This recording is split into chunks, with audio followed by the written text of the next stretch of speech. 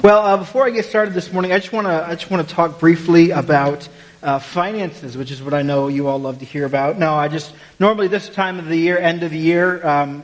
Yes, Charlie? I believe Joe drove to Albany to see her daughter. Okay. And they were coming back today. Okay. So if we could pray for her safety on the road. Yes, ma'am. I will. If we can all lift up Joe. Yeah, that's all right. If we could all lift up Joe as she drives back today from visiting Jody, that would be great. Yeah, I'll include that in my prayer. I just want to briefly cover this morning the finances. Towards the end of the year, we always just want to remind ourselves where we're at giving. I'm not preaching on tithing today. I'm not going to give you a detailed. Just usually want to give everyone an update to where we're at as we come into the end of the year. Both as a church and as the Alliance. I just want to let you know, as a church, we're doing well. We're on a good path. We haven't fallen behind. We're in a good spot financially as a church, and I'm grateful to all of you for that. Thank you for your faithfulness in giving. We are slightly under our giving projection for the year, our giving goal for the year as a body, and so I do encourage you, if you are willing and able to make a end of year gift to just help us meet our budget. That's helpful both to our budgeting committee and to our church as we continue to give. We thank you for your faithfulness and in your joy for supporting us as your local church. The Alliance also is having generally a good year, giving in support of the global mission and the global work that we do. The Great Commission Fund.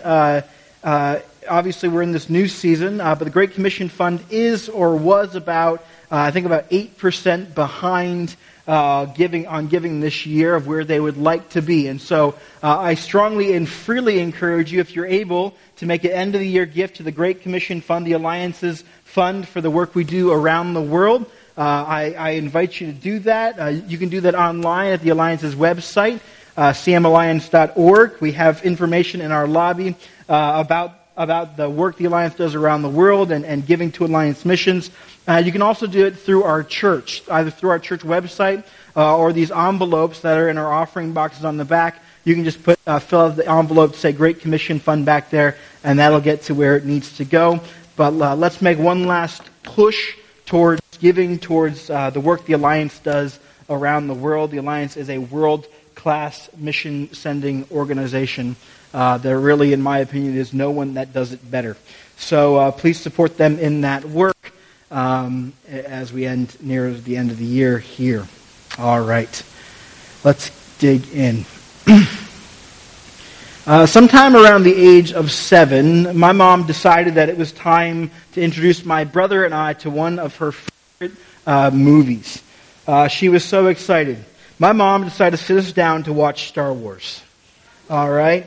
The coolest movie franchise of all time. We borrowed the VHS tapes from my uncle, and VHS tapes were these things that we used to, anyways. We put them in the VCR, and from that moment on, my brother Chaz and I were absolutely hooked. I mean, we were Star Wars junkies. We watched The Return of the Jedi so many times that the tape got stuck in the VCR and broke the whole thing. That's how many times we watched it, okay? It was just incredible.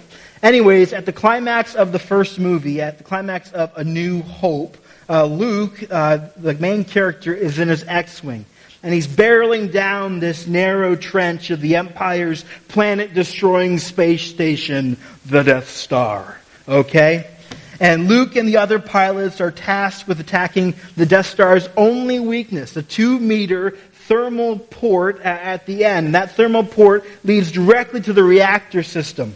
And a direct hit with the photon torpedo in the thermal port will cause a reaction that will destroy the Death Star. And so Luke and the other pilots plunge at this weakness with everything they have, and most don't even make it. But in the final moments, when all hope is lost, Luke is at the end of the trench. And he fires, and, okay, spoiler alert, cover your ears if you don't want to know how it ends, okay? He hits the target, and moments later, the Death Star explodes with a resounding boom. Even though there's no noise in space, it booms anyways. And the good guys win, and they celebrate and get badges and medals. Oh, wow, great film, huh? What a great franchise. Yeah. Okay, clapping for Star Wars. Okay, cool. Sometimes, folks, in the midst of all the songs about shepherds and angels, let alone thinking about Santa Claus and the Grinch, sometimes around Christmas we get a little off target, yes?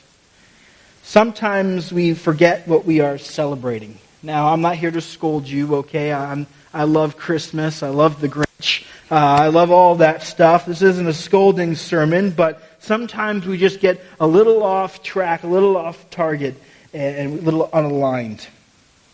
In a single word, Christmas is the celebration of the Incarnation.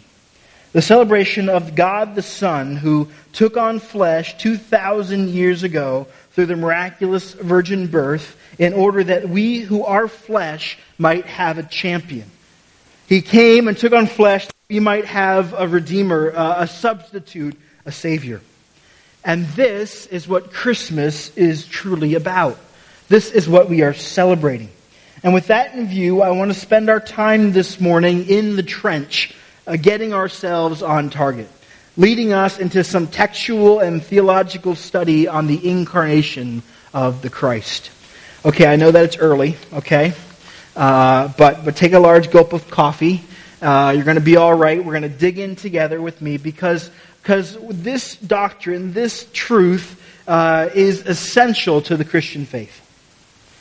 The incarnation is not some obscure or secondary doctrine. It's at the core of who we are. The incarnation is at the core of what we believe. The gospel message isn't complete without it. And so this morning we're going to do our best to grasp it through one of the key texts. Turn in your Bibles to Luke chapter 1. We're going to start in verse 26. Luke chapter 1, we'll start in verse 26. We're going to look at the angel's announcement to Mary and her response. So you can follow along on the screen behind me if you'd like. But Luke chapter 1, starting in verse 26, says this. In the 6th month, the angel Gabriel was sent from of Galilee named Nazareth to a virgin betrothed to a man whose name was Joseph of the house of David, and the virgin's name was Mary. And he came to her and said, "Greetings, O favored one. The Lord is with you." But she was greatly troubled at the saying and tried to discern what sort of greeting this might be.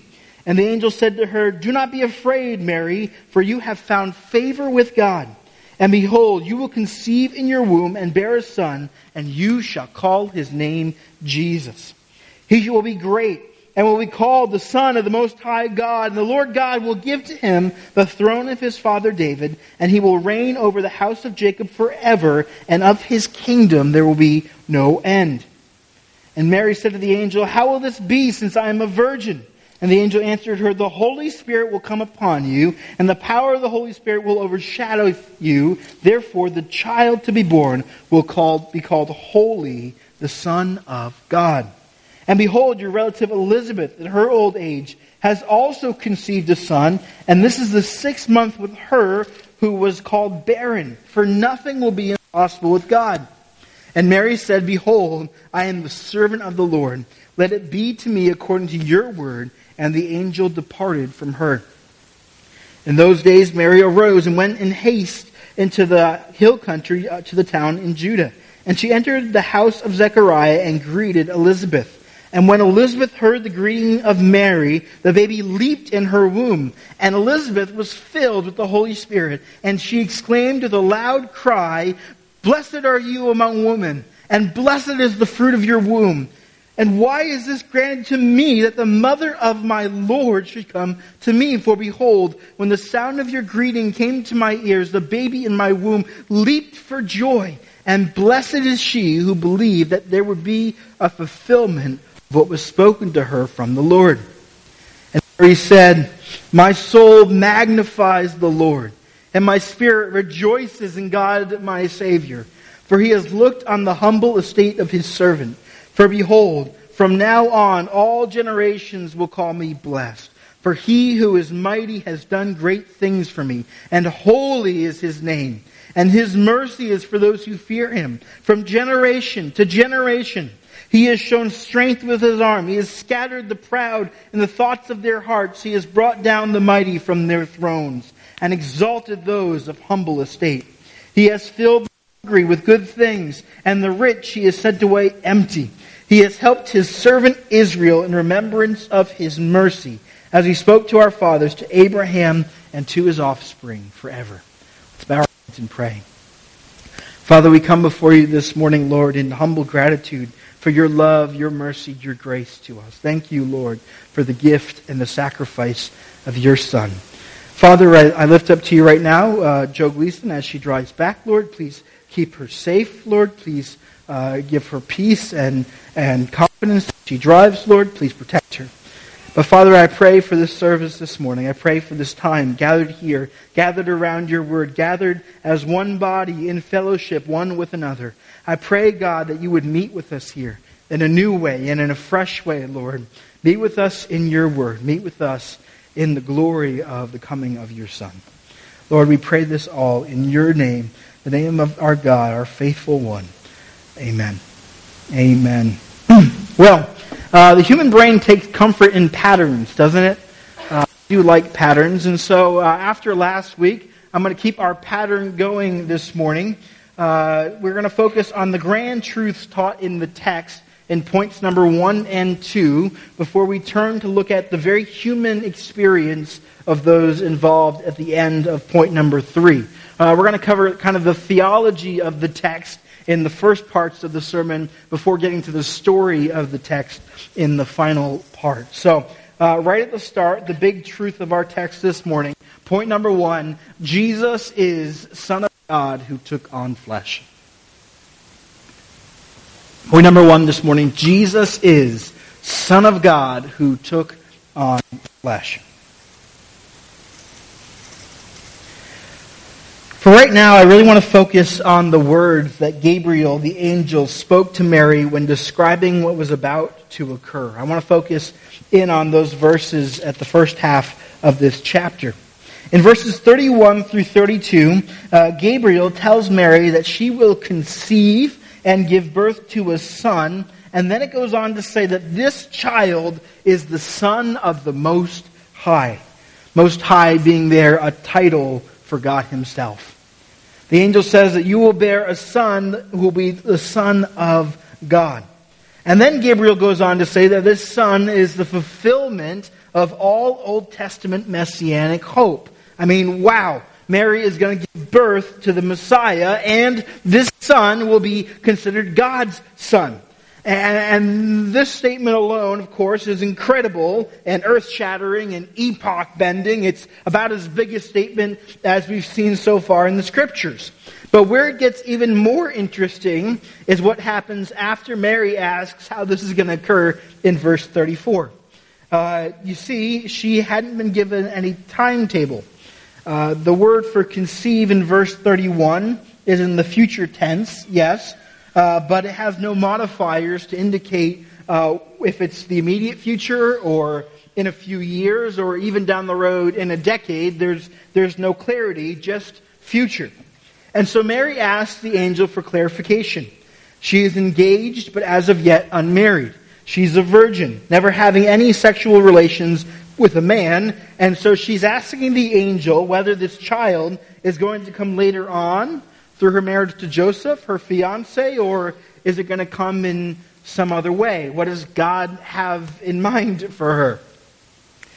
Well, the angel's answer in verse 35 is both mysterious and yet abundantly clear. This child is not going to be conceived through the normal and natural means by which all children are regularly made. No, this child is going to be formed in her uniquely by God. And formed in such a way that the Son of God is born to her through a miraculous virgin conception and a miraculous virgin birth. Wow. The words describing this process in the verses, the words come upon and overshadow are mysterious. I mean, obviously this is an event that only occurs once, right, in all of human history. So we really shouldn't expect to have comparable processes to observe and examine, right? Where we don't have experiments we can line up in incarnational sciences. That doesn't work that way. No, but the language does clearly convey this. It conveys that at the moment of conception, which would occur in the days to come, at the moment of conception, God would bring forth a child in her womb without any sexual relations. And from what we can see here, and then also from we can see, looking from the results backwards, we know that God the Creator will form the child in the womb of Mary in such a way that he could truly be called both, yes, the Son of Mary and also the Son of God. That's what we know. The words overshadow, the words come upon, is that God is going to form this child in her womb in this way. By the revelation of the Holy Spirit, Elizabeth, her cousin or her relative, confirms this truth in verse 43. What did she call Mary? Did you pick that up? She called Mary the mother of my Lord. Just an incredible statement. Now, the following pregnancy and birth were physiologically normal as far as anyone can tell. All right? But the surrounding circumstances of the birth were anything but. I mean, come on, rejoicing angels and bowing shepherds and visits from Magi and King. It was just incredible. The result of all of this, the result of God's work, the result was Jesus Christ, fully God and fully man from the moment of his conception. Fully God and fully man in every moment following. Fully man and fully God, even today as he sits at his Father's right hand in heaven. The result is the Son, the second person of the Trinity who took on human form and human likeness, as it says in Philippians chapter 2. He took on a full human nature. And so there you really have it, the incarnation. And with it, the doctrine of the nature and the person of Christ.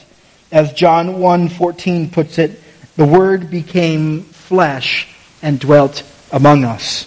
The Son has come, and he's come and took on flesh to become one of us, a human being, God in human form.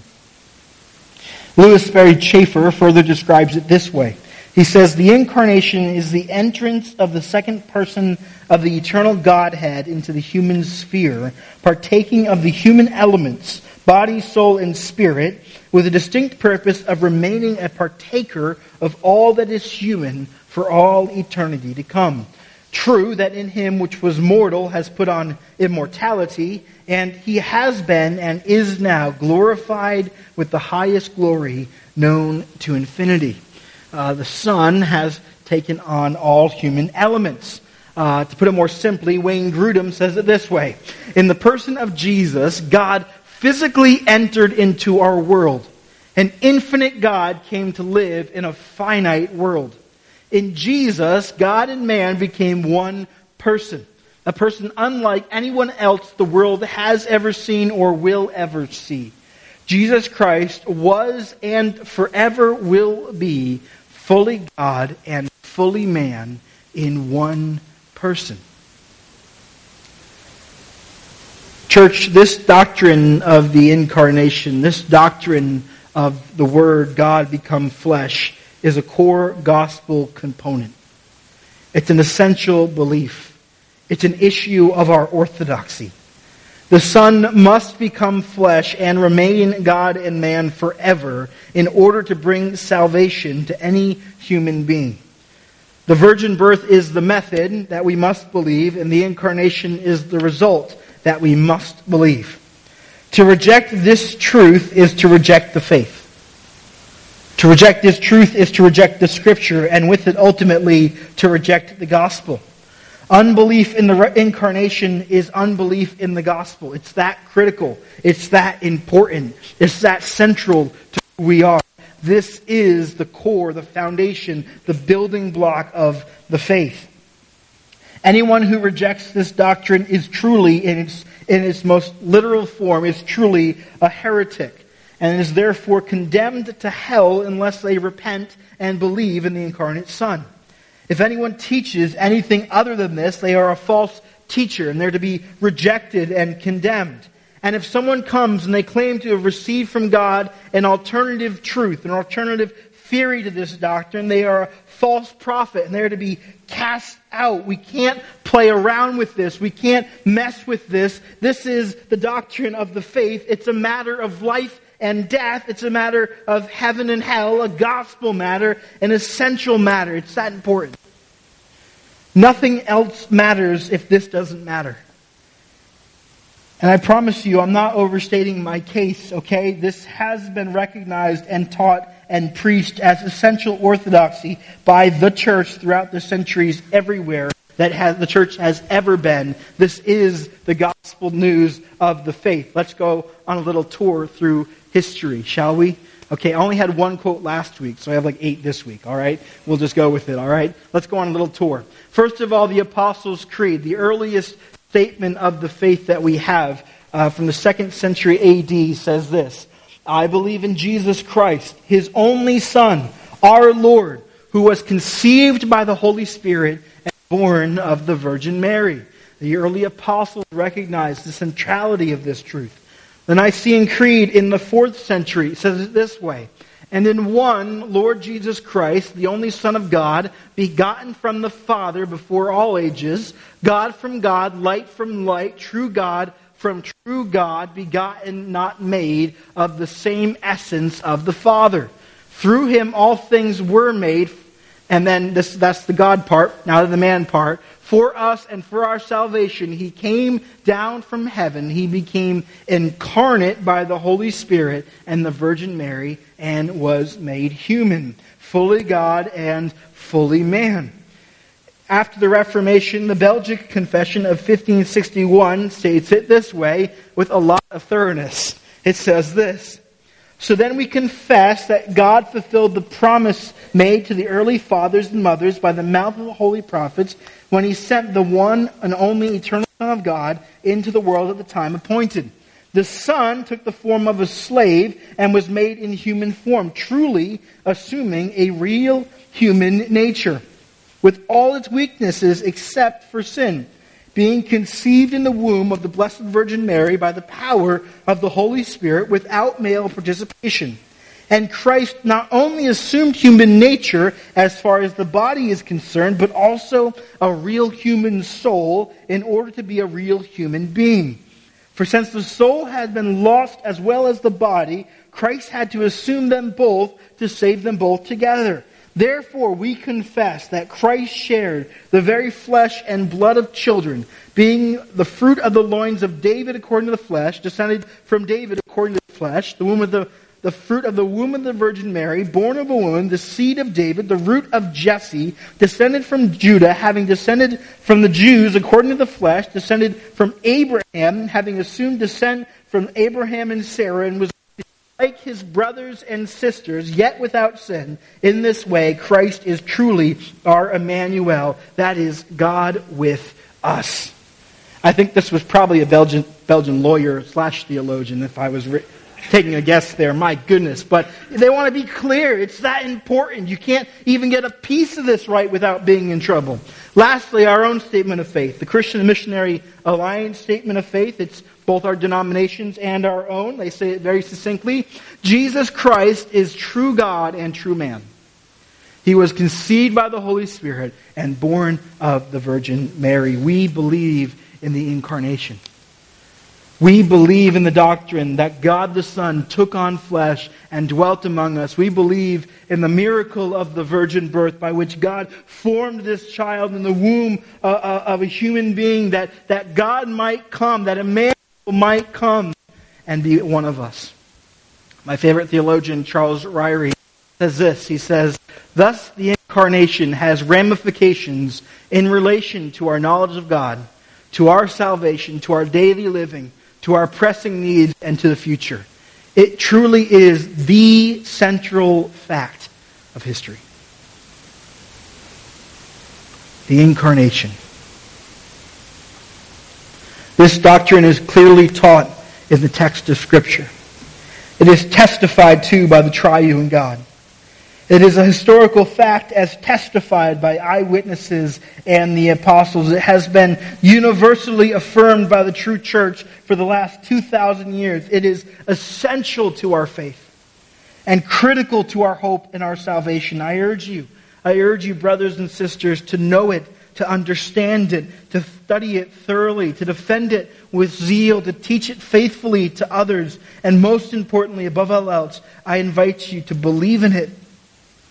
To believe in the incarnation of the Son of God as you believe in everything else in the gospel, because without it, the gospel is nothing. This is the incarnation. This is the center of our faith. Amen. Amen. Now, the incarnation is what occurred in the text, right? This is what we celebrate at Christmas. This is the what we're here for. But of course, now it is, what does it mean, right? Like, okay, cool information, Jared. Now what? I get it. What does it matter? What is it going to accomplish? Why is it so important? Why is it so central? Well, the answer to this is also found in the text. Point number 2 this morning. Jesus incarnate is the fulfillment of all promised hope. Jesus incarnate is the fulfillment of all promised hope. Without him, we have none. The beginning of Luke's gospel is just packed full of grand expectation. If he was a mystery writer, he would be the absolute worst mystery writer of all time. Okay? He gives away the whole story right up at the first page. He can't help himself. All right? He accurately records and he accurately includes all of the promise and prophecy given by the angel and by the Holy Spirit through Elizabeth and by Mary. He includes everything that he heard from them. Yes, heard from them. Luke had access to Mary, Jesus' mother, after the fact. After the cross, after the resurrection, she lived in Jerusalem for a few years. And then she was in Ephesus with John, the apostle, who was tasked with care. And so Luke, the author of this gospel, had direct access to the eyewitness source, direct access to Mary to get this information. Isn't that incredible? Yeah, of course he did. He's a historian. And so he accurately records all of it. And in it, he includes all of the excitement that these two women were entrusted with. All of these exhilarating truths that they received decades before it was revealed to the larger world.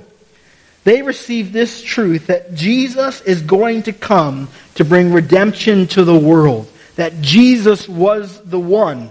In fact, they knew already that no one else could be. In verses 32 through 33, the angel tells Mary that Jesus will be the one to restore and reign from David's throne over the eternal kingdom of God. Right off the bat, that Jesus is the one, the Messiah, the promised. Verses 46 through 55, she also sings a prophetic song, again, packed with Old Testament references, packed with things that highlight all that the Son of God will come to accomplish.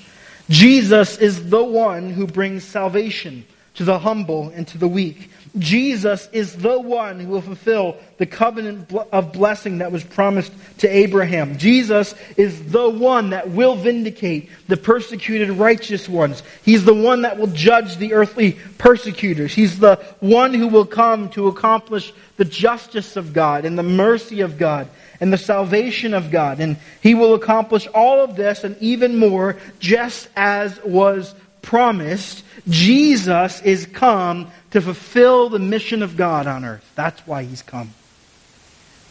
And no one else could possibly accomplish it. All right, let's get into the thick stuff again, shall we? Back into the theology. Drink more coffee, you'll be fine. Okay, take a sip. Everybody all right?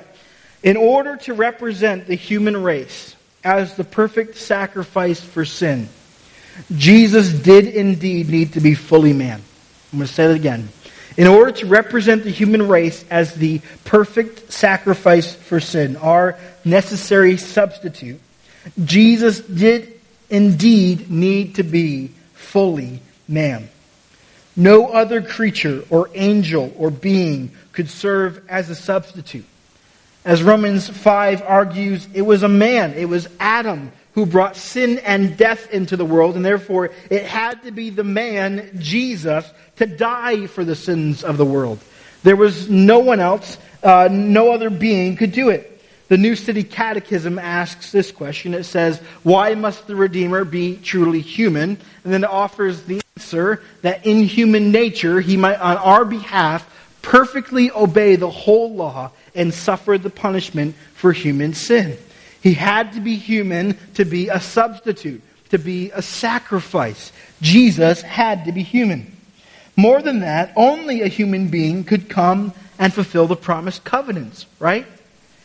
In order to align with the promise, the Messiah needs to be a physical descendant of Abraham, through Isaac, through Jacob, through Judah, and then through David, just as was promised. Now, Jesus was born to Mary, who happened to be descended from them all. What a coincidence, right?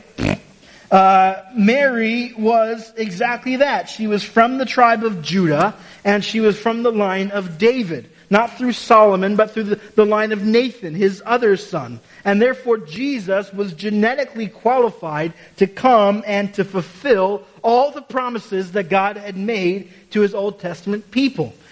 Jesus was the one.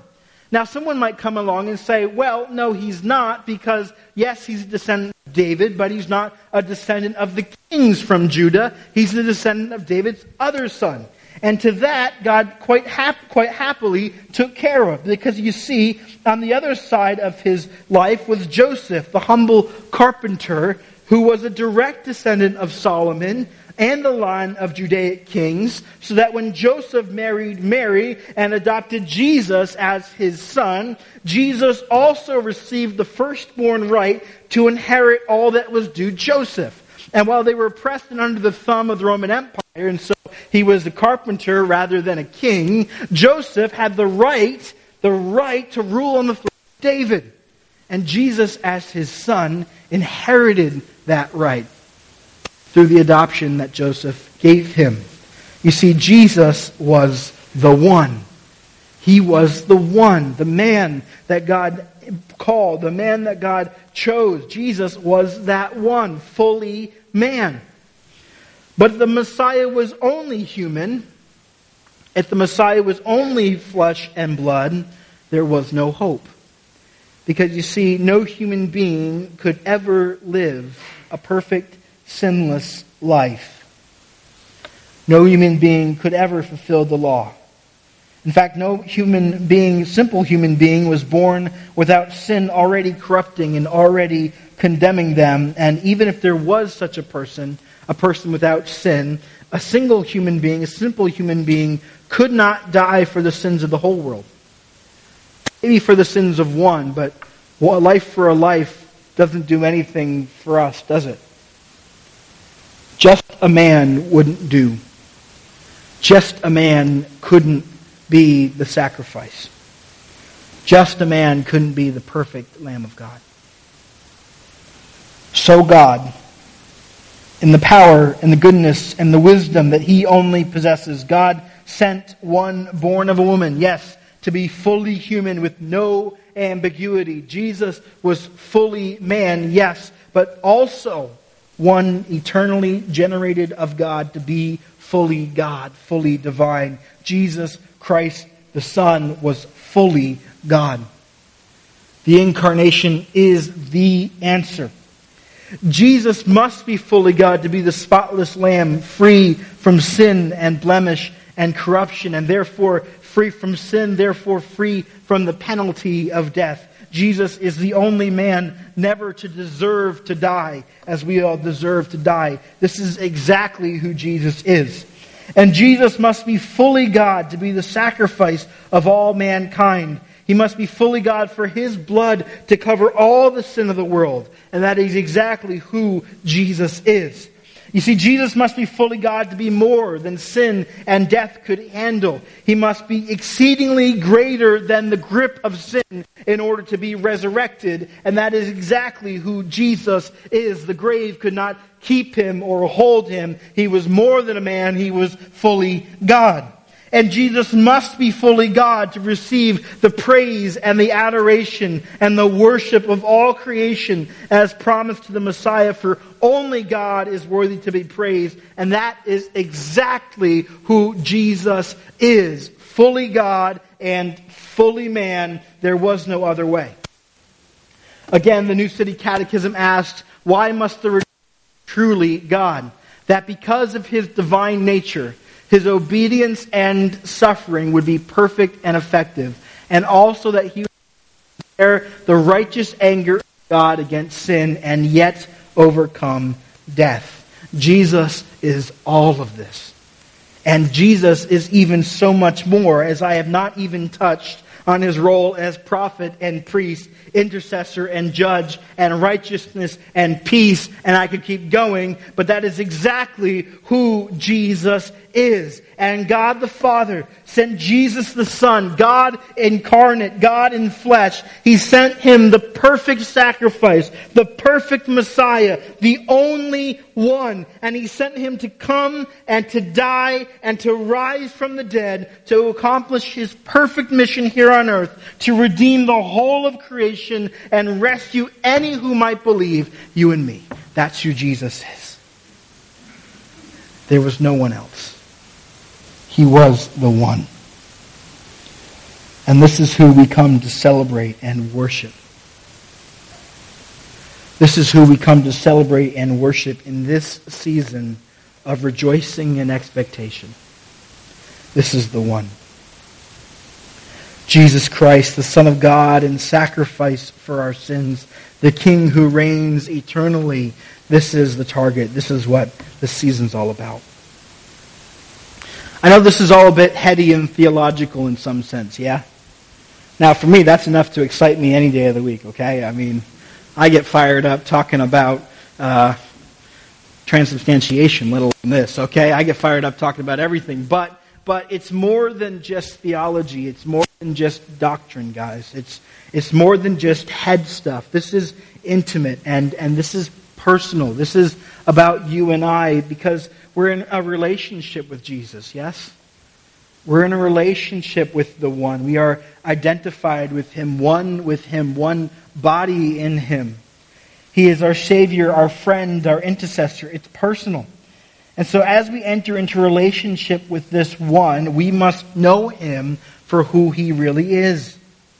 We must take in all that the Son is. We must take in all that he has accomplished, all that he is. And so I want to end this with point number 3 in the text, our example and our response, our only response. Point number 3, Jesus is received by faith.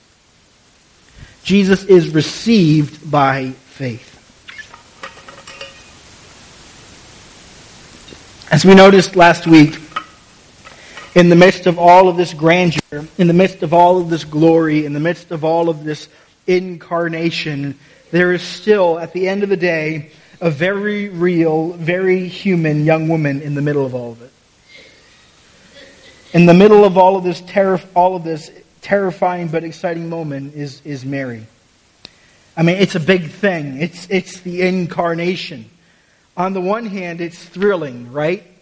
I mean, from everything we can know, it appears that Mary is a dutiful and devout young Jewish woman, normal in many ways. And in this big moment, God sends his special messenger angel to speak of God's great love and great favor for her.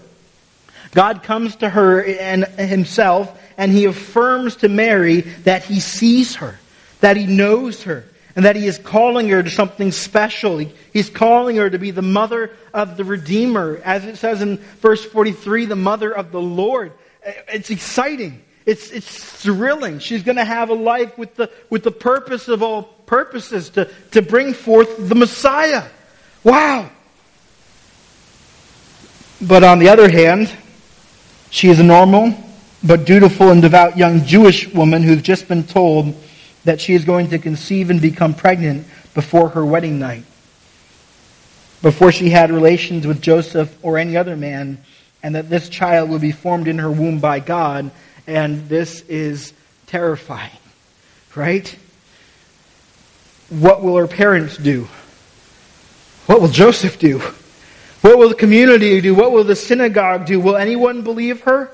Or is she going to be rejected and shamed all the days of her life? What is she going to do? Because you see, it's a big ask. It's a terrifying new reality. She's going to have a child when she's not even married yet, and she's not ready to have a child. And yet in all of this, how does Mary respond when the angel finishes speaking? What are the words out of her mouth? Verse 38. I am the servant of the Lord. Let it be to me according to your word. At this key moment in the midst of the thrill and the terror, Mary accepts this. She believes it to be true. She trusts in it. Mary in this moment is willing to take on the call of God for her life and is ready to take on all that it will entail, relying on God for the details, relying on God for His mercy and His care and His protection. Mary responds in faith. In faith. In verses 46 through 56, she sings God's praises for His great faithfulness and His rich mercy. She celebrates what He is about to accomplish. And by the grace of God in this faith, she receives all the life-giving blessing of God in her life. She receives from Him the gift of salvation. Warren Wiersbe speaks to this saying this: Mary's believing response was to surrender herself to God as His willing servant. She experienced the grace of God and believed the Word of God, and therefore she could be used by the Spirit of God to accomplish the will of God. A handmaid, what she called herself, was the lowest kind of female servant, which shows just how much Mary trusted God. She offered herself totally to the Lord, body, soul, and spirit. What an example for us to follow. Yes, what an example indeed. As I close, I want us to remember that Mary was very much a human being like you and I. She's not an angel. She's not a superhero. She's not Captain Marvel. She was a young woman who faithfully responded in faith when God called. That's who she is. And then she watched as God did the impossible in her. And then watched as God did the impossible through her as she conceived and gave birth to the Son. May we all do so well. Church, God has called you. Not just as a church. God has called you. Second person singular. God has called you. And He's called you to receive the incarnate Christ as your Savior. To receive Him as your Lord and your Redeemer. God has called you to receive Him by faith. God has called. And then, as the servant of the Lord, He has called you to receive Him again every day as you surrender. Every day as you follow the path He has set you on His mission and after His own heart. God is calling you to faith. God is calling you to walk by faith. Maybe be able to say like Mary did in verse 46, my soul magnifies the Lord. My life, my all, my honor, my everything belongs to you, Lord. My life exists to bring you glory. My soul magnifies the Lord.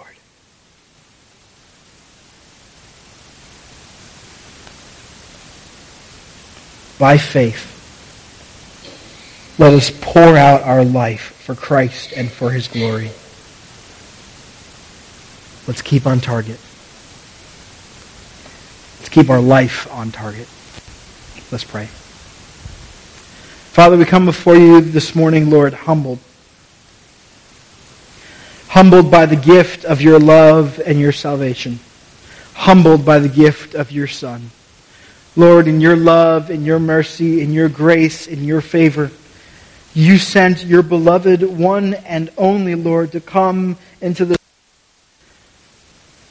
not to come, but to come and be rejected by man in order that man might have life. God, we rejoice in the life-giving, the salvation-giving, the eternity-giving sacrifice of your Son. Lord, we are so thankful. Lord, we rejoice in his resurrection. Lord, we rejoice in the new life that we receive as the free gift of faith. Father, I pray, Lord, that we would come here again today to submit and surrender ourselves to you. May we offer ourselves, our all, our everything by faith to you as your servant, Lord. Not your will, but not my will, but yours be done. My soul is here to magnify you. May this be our prayer.